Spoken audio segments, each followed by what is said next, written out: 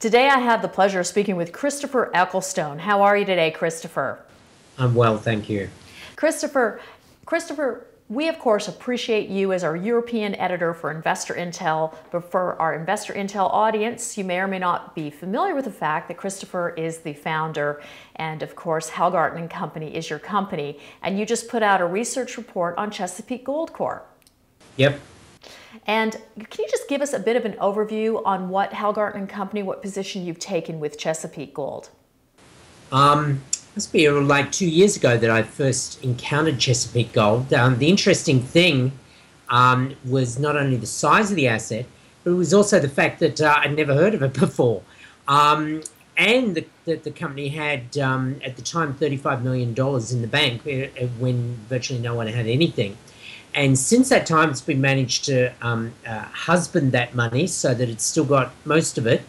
And it's come up now with a PFS, a revised PFS, which essentially shrinks down the enormous Capex involved with such a gargantuan project, and put it more in the price frame, I guess, of majors, who also at this time are thinking economically, or certainly much more economically than they did during the boom years.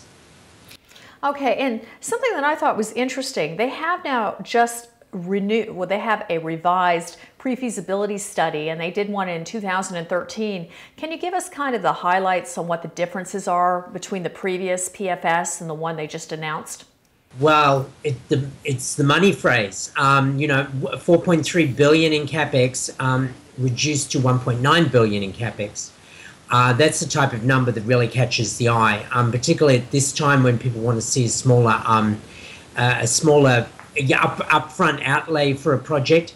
And what they've done is they've shrunk the volumes going through the project from 120,000 tons per year to 90,000 tons per annum. And the effect of that is to reduce dramatically the Capex.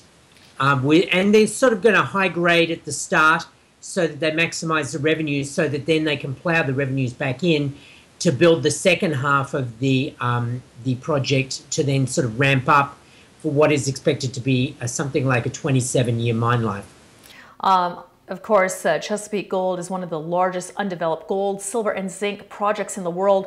There's just a handful of these on the planet. Can you tell us what makes them different from their competitors, or what makes them kind of stand apart? Well, in fact, it's unique in that, while you have some big North American gold projects and some with silver in the mix, small amount of silver, this has very large, in excess of 18 million ounces of gold, plus then the silver component and a very meaningful zinc component. And zinc, for those who know me, I'm an unalloyed zinc fan since a long time, and starting to look up a bit at the moment. It's certainly not at great levels, but that component to this will certainly look better and better over the years, and that is unique in the Metates project. All right, and I'm also interested in general. I mean, you are an esteemed mining strategist in our market, and we've had a lot of buzz happening during PDAC last week, and a lot of people were talking about what's going to happen with gold. Some have said we're looking at a bull market at the second half of 2016. I'd love to know what your thoughts are about the overall gold, silver, and zinc market. Well, I think that the gold price is at a good place where it is at the moment. Might go up slightly from here, might not go up at all. I suspect that silver will go up a little bit. From here, I expect zinc to go up quite substantially. I wouldn't be surprised to see it end the year over $1. And of course, $1 is the really out there number that Chesapeake are using in their model for the price of zinc. I would see silver from here, maybe going up $1 or $2. And gold will probably doodle around in this area. The great unknown is what happens on the international political stage, and that tends to drive the gold price. So we don't really know what will move it, but it's not going to go up to 1,400 without some other impetus, and we don't know what that impetus would be at this point. Well, I know you do a tremendous amount of due diligence when you're doing a research report for Hallgarten Company. With Chesapeake Gold, with reviewing the management team and board of directors, can you comment on the experienced management team and or tell us anything else that was very interesting that you learned in this process?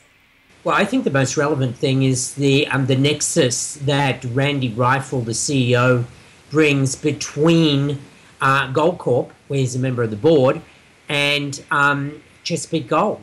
Because frankly, Chesapeake Gold looks tailor-made to fill in a gap in Gold Corp's production pipeline down the way. And of course, Gold Corp is also something like a 9% shareholder in Chesapeake, so they're really in the catbird seat to eventually make a move on Chesapeake. And let's just say they've got a man on the inside, or vice versa. So would you say this is a buy, sell, or hold?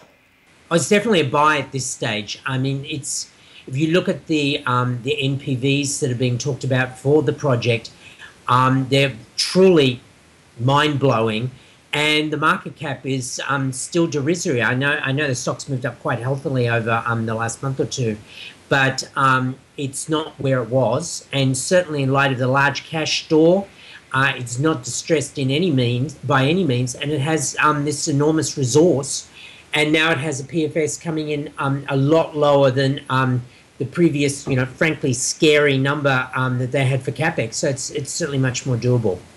Well, Christopher, thank you so much for joining us today. Thank you.